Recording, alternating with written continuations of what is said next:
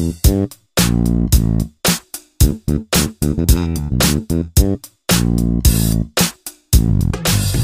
friends, welcome to Better Life. মই পম্পি স্বাগতম জনালো। এতিয়া আপোনালোকে আজি খুব এবিধ ধুনিয়া মই ডিজাৰ্টৰ ৰেচিপি লৈ আহিছো। আজি মই লৈ আহিছো ম্যাঙ্গো yogurt ডিজাৰ্ট। দৈ আৰু আমেৰে প্ৰস্তুত কৰা এবিধ ডিজাৰ্ট। যেহেতু এতিয়া আমৰ বতৰ, আম খাই খুবেই ভাল লাগে আৰু এই ডিজাৰ্টবিধ খুব সহজতে আৰু কম সময়তে বনাব পৰা যায়। যেহেতু মই ওভেনো ব্যৱহাৰ নকৰো, গেছো ব্যৱহাৰ নকৰো। এতিয়া হকচোন দেৰি নকৰি ৰেচিপিটো চাওঁ।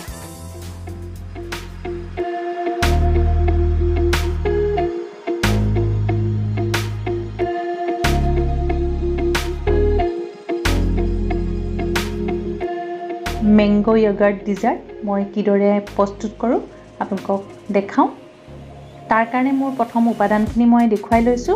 মই দুটা আম লৈছো, পকা খুব ধুনিয়া আম লৈছো আৰু প্ৰায় 1.5 কাপ মান মই দৈ লৈছো আৰু হিচাপ অনুসৰি চেনি প্ৰায় আধা কাপ মান মই চেনি লৈছো আৰু মই অকণমান ভেনিলা এসেন্স 1 ড্ৰপ মান ব্যৱহাৰ কৰিম। 1 ড্ৰপ বা 1 টোপাল মই ভেনিলা এসেন্স দিম আৰু কেইটামান সজাবৰ কাৰণে চেৰি। ভেনিলা এসেন্স আৰু চেৰি সম্পূৰ্ণ অপচনেল হয়, নহলেও হ'ব। মই চেৰিটো বিশেষকৈ সজাবৰ কাৰণে লৈছো, দেখিবলৈ ধুনিয়া লাগিবৰ কাৰণে আৰু ভেনিলা এসেন্সটো ফ্লেভাৰটো ধুনিয়া হ'বৰ কাৰণে দিছো। আপোনালোকে নিদিলেও কথা নাই, মাত্ৰ আপোনালোকে আম, দৈ আৰু চেনিৰে এই ডিজাৰ্টবিধ প্ৰস্তুত কৰিব পাৰিব। এতিয়া আহক তেতিয়াহলে পদ্ধতিখিনি আৰম্ভ কৰো। প্ৰথমে মই আমটো খুব ধুনিয়াকৈ বাকলি গুচাই ললো আৰু সৰু সৰু টুকুৰা কৰি কাটি লৈছো।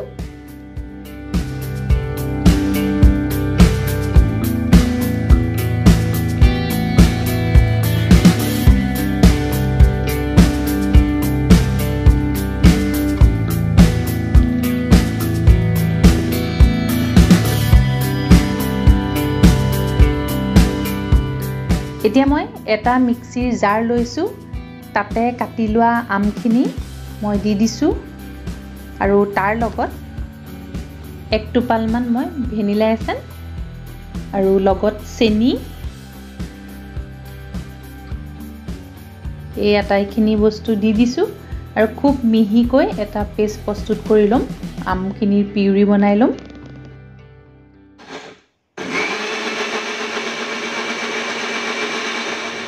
এয়া মই পেষ্ট কৰি লোৱা পিউৰিখিনি আপোনাক দেখাইছো। খুব ধুনিয়া মিহি এটা পেষ্ট প্ৰস্তুত হৈছে। এদৰে প্ৰস্তুত কৰি লৈছো। এতিয়া মই যিখিনি দৈ দেখাইছিলো, দৈখিনি এটা ডাঙৰ বাউলত লৈ লৈছো আৰু খুব ধুনিয়াকৈ দৈখিনি মই ফেটি লম। আপোনালোকে চামুচৰ সহায়ত বা হেণ্ড ব্লেন্ডাৰো ব্যৱহাৰ কৰিব পাৰে। মই হেণ্ড ব্লেন্ডাৰে ব্যৱহাৰ কৰিছো। খুব ধুনিয়াকৈ মই ফেটি লৈছো বা আপোনালোকে চামুচৰ সহায়েৰেও খুব ধুনিয়াকৈ ফেটি ল'ব, যাতে গোটা বান্ধি নাথাকে। খুব মিহি হ'ব লাগিব, তেতিয়া ডিজাৰ্টবিধ বেছি ধুনিয়া হয় খাবলৈ। খুব মিহিকৈ এয়া চাওক, মই মিহিকৈ ব্লেন্ডাৰৰ সহায়েৰে মিহি কৰি লৈছো। খুব ধুনিয়া এটা মিহি পেষ্ট হৈছে। ইতিমধ্যে দৈখিনি হৈ গৈছে প্ৰস্তুত।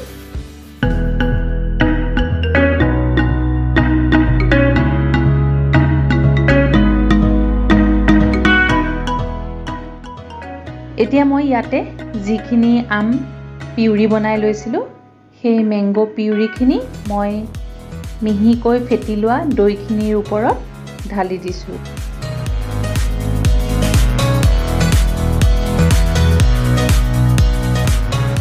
দৈখিনিৰ ওপৰত মই আমৰ পিউৰিখিনি ঢালি দিছো আৰু খুব ধুনিয়াকৈ পুনৰ এখন চামুচ বা হেণ্ড ব্লেন্ডাৰ ব্যৱহাৰ কৰি মই ফেটি লৈছো।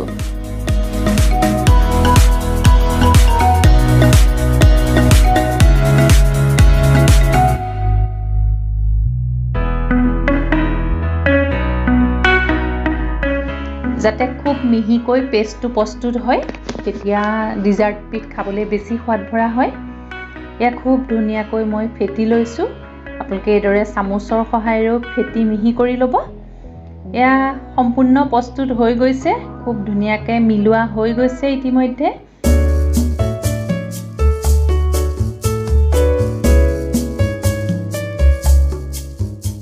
এতিয়া মই আইনাৰ বাউলটোত প্ৰস্তুত কৰি লোৱা মেংগো আৰু দৈৰ যিখিনি ঘোলখিনি যিখিনি মিশ্ৰণখিনি মই ইয়াত ঢালি দিছোঁ বাউলটোত আৰু খুব ধুনীয়াকৈ এখন চামুচৰ সহায়েৰে মিলাই দিছোঁ যাতে খুব মিহি হয় ওপৰত দেখিবলৈ গোটা বান্ধি নাথাকে আৰু তাৰ লগতে এটা আইনাৰ বাতি লৈছোঁ আৰু সেই বাতিটোতো খুব ধুনীয়াকৈ মই দি লৈছোঁ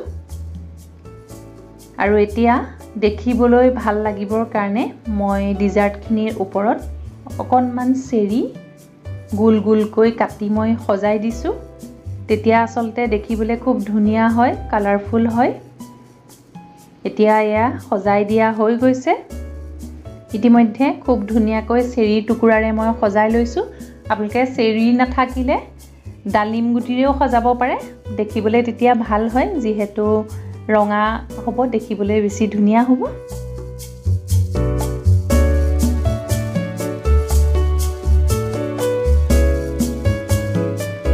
এতিয়া প্ৰস্তুত হৈ গৈছে সম্পূৰ্ণ ডিজাৰ্টখিনি এতিয়া প্ৰায় 2 ঘণ্টামান সময় ফ্ৰিজত ৰাখিম যাতে ঠাণ্ডা হ'ব আৰু ঠাণ্ডাকৈ এই ডিজাৰ্টবিধ পৰিবেশন কৰিব খাই খুব ভাল লাগে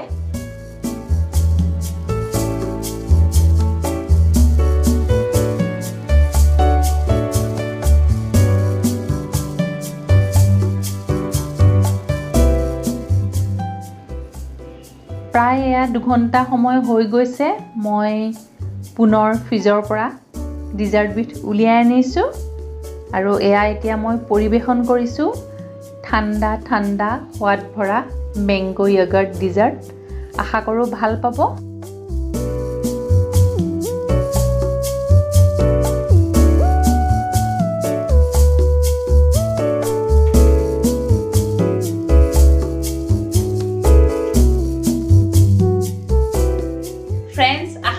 নিশ্চয় আজি মেংগো ডিজাৰ্ট ৰেচিপিবিধ আপোনালোকৰ ভাল লাগিব এইদৰে সহজে অতি কম সময়তে এটা নতুন জুতি আপোনালোকে বনাই খাই চাব আৰু লগতে আমাৰ channel better life with Pompi Mitali চাই থাকিব আৰু মই পম্পি নতুন ৰেচিপি লৈ আহি থাকিম চাই থাকিব বেটাৰ লাইফ থ্যাংক ইউ